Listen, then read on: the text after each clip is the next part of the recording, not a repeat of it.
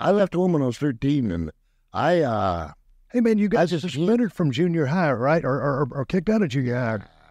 And so, so you had a beef with your father. Oh, you pulled a knife on somebody. I was wondering what happened. Vice principal. I'll tell you the story. Yeah, please do. I mean, not a good thing to do. You're in your high.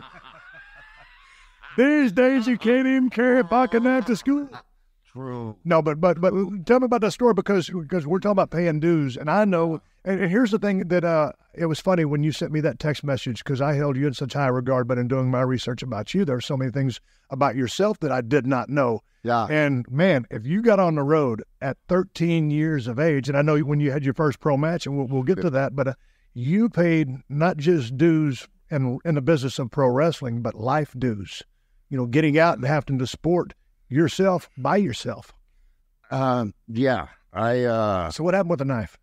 Well, I tell you this, and I can just tell you the truth is all. It was in Toronto, and I was trying to go to school, and it's a junior high school, and still in Canada. I don't know why. So like it's gym class, and they've got a big swimming pool, and they insist you swim naked. They insist. The YMCA's at that back of the insisted, and I was having a hard time with it. And coach, I had started to amateur wrestle a little bit, and whatever. And the coach was really getting on my case, and I said a few words, and all of a sudden the vice principal, and they were cornering me in the locker room. I didn't understand, and I had I had a knife, and I got confused. I just was really scared. Right. And there, all of a sudden, I had it. And then, things got real ugly then. And, I got kicked out of that school there. I wasn't like, you hear all these, I've never tried to hurt anybody. I really haven't. I'm a bagpipe player. Well, right, but you got two guys got you in a corner, self-defense. And I didn't understand. What's the point? Right. Why? I get it. And, living on the street, just like, that's a hard piece of business there. So, I didn't do well in school. I've got about a grade 8 education. Now, I scammed my way. Don't get me wrong now. There was a high school I went to, and I broke into it at night, stole the test. This is a true story. What was the name? Windsor Park. And so, I got to pass this thing. So I broke a window at nighttime, and I ran through the school at nighttime, went to where I knew the tests were, grabbed the test, and ran out and hid in a snowbank. And sure as heck, here come the police because there's silent alarms. Right. Well, I'm in a snowbank. I was born in Saskatoon. I'm a snowboy. So I take the test home, and I fill out the test, and I'm so proud of myself. And I come in the next day for the test, and it's all handed out. Everybody's taking it. And I have the test under my shirt and my tummy, And, I'm really cocky. But ADD kicks in and boredom. And so I switch him, and I was done first. Unusual. However, I was so proud, and I put the test there and waved goodbye to my fellow students, and I came back the next day, and they handed out the tests, and it says, the teacher said, "Sorry, Rod, wrong test." I stole the wrong test. Really? There's a kid. Give me a break. Sorry, Rod, Wrong test. Truth. Classic. And I could have done a year in the pen for that. Oh, did you ever end up graduating high school? They pretend I did. I tried to go to school when I was wrestling pro. Right. I went back and I got the key to the city, in Winnipeg is where I had my first pro match. And I went to visit the school, and they pulled these cards out you got 50%. Yeah. But, this is, if I may, I don't want to bore you. No, what? I'll tell you something that I never really talked about.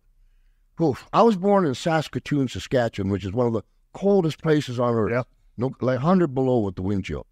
When I was 4 years old, I got my arm caught in a washing machine wringer, and I couldn't get out. You used to put clothes in the washing machine. It would like squeeze them to get it out, and the washing machine was plugged in. They had undo the light, the people that were raising me, in the ceiling, and the plug was in there. And I guess from flailing, I hit the plug and hit the emergency thing. Yeah. 2 rollers on top of each other. Yeah, I know exactly what you're talking about. Okay, so my arm right up to here. And I was born on 1802 Victoria Avenue. And my aunt was 1602 Victoria Avenue. So I ran down the alley, and I rocked a lot as a kid, and I never said anything. And I was just sitting on the chair, and it's Canada. The liquor stores closed at certain times. So Uncle George, I'm busy, all day. And then blood started to come down, and they put me in the hospital.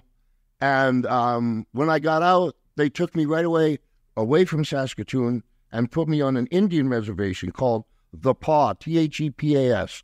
And it's still to this day the toughest Indian reservation in Canada.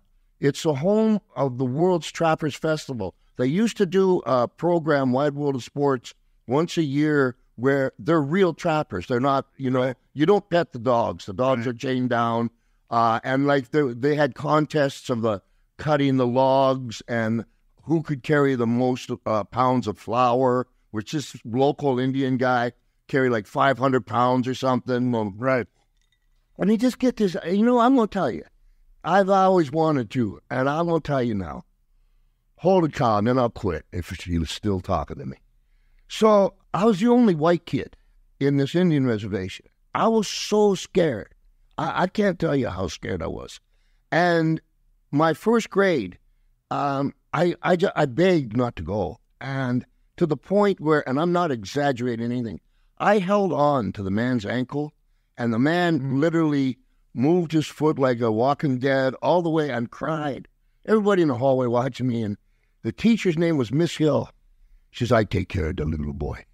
And they left me, and she took out, in Canada it was legal, it had a handle and this triple leather. And, she got me, stop crying there. Yeah. Bring, bring. You betcha, shutting up. And when they taught me, they had a new way of teaching. Do you have a pen? Anything, pencil? Maybe we could get one as I was going. It's the Steve Austin show pen for me. I got a pocket knife, folks. We'll carve it in here. So in my very first year in school, the country decided that they're going to change the way to teach children. So with reading, you see, I've never read a book cover to cover, not even the one I've heard you say that in interviews. Straight up shoot, you've never read a book. No, sir. Cover to cover, I can't. Script, I have to have someone read it with me. Right. I don't get it. And here's where it came from was, instead of teaching you phonics, they taught memorization. Right. And so... Why would they do that? Because the government thought it was a better way to teach kids and instituted it through the country. Then they had a thing called New Math, and I'm writing it down for Steve now, and it's division. We'll put 10 into 1,000. Right. What you did is, you look at the 10, and on the side, there's a long line. And you go, I know 10 goes into 1,000 one time. You subtract it, that would leave 990. Well, it'll go in 2 times, that's 20. You subtract it, that's 970. And you kept that up, and then you added these numbers and put it up there. Medicine will only has arithmetic. Holy cow. Now, while I was in this Indian reservation, they hated me. And I wore muckala. Why, just because you're a white kid? Yeah. It wasn't a personality trait. It was just you was the... Yes, sir. I was really scared and, an easy target. And in recess, I was kind of like the foil. But here's what happened. I couldn't go home the way the other kids went. And like in January, February, March, this place you can only get around by Caterpillar. I beg you people to look it up. The PAS, Manitoba, Thepas. And I used to have to go by the tree line. And they had these things called timber wolves. I don't know if you've seen the timber wolf. The big ass wolf. Oh, baby Jesus. No kidding. Yeah. You know, they are a pack by themselves. And they would snatch a kid like January, February, March, where game was scarce. If they came on a kid, they would snatch the kid. Right. So they taught me I would have to go by like the tree line so it wouldn't get beat up. And I sang a song. I'm embarrassed. Okay, hang on. If you're going to tell it, Rod, tell the damn thing. What song were you singing? John Jacob Jingleheimer. John Jacob Jingleheimer Schmidt. The reason I sang it was if you accidentally came in contact with one of these wolves, they'd turn on you. If one of these wolves heard a human voice, more than likely they get away from it because they get shot or whatever. Right. But if you were quiet and they turned and they saw a little piece of game there, boom, they got Jump you. your ass. So I'm gonna tell you this now. Holy cow! Well, so there, the highway was right. We had a little red shack.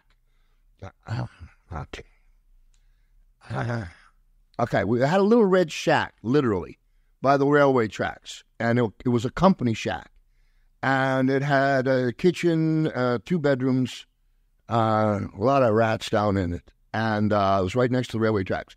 And across the street was the only person who would speak to me. Her name was Arlene Philly, and her dad owned the general store.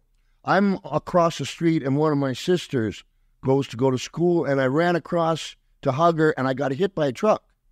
Maybe I don't know, 25, 30 miles an hour. I can remember when it hit me, I went up and I landed on the pavement, but the force had me rolling to the ditch. But I can remember my eyes backwards and seeing the tire. And the guy in the truck was an Indian gentleman, been drinking. But back in those days, like, I don't know, he's getting up. Yeah, okay, goodbye. And they never took me to the hospital. So. Any damage? Don't know. Yeah. So then, during the winter, and I'll get out of this in a second, but you need to know. During the wintertime, I have really bad tummy problems. And the only way you can get to the hospital is a Catholic hospital is by grader. Caterpillar, thank you, sir. And to get the Caterpillar and bring a kid in, all right. So they get me in, and I got appendicitis. They take out my appendix. Nothing's wrong with them. I had tonsillitis, so they took out the tonsils. And then they'd give me a shot when I cried. Or if I was by myself there.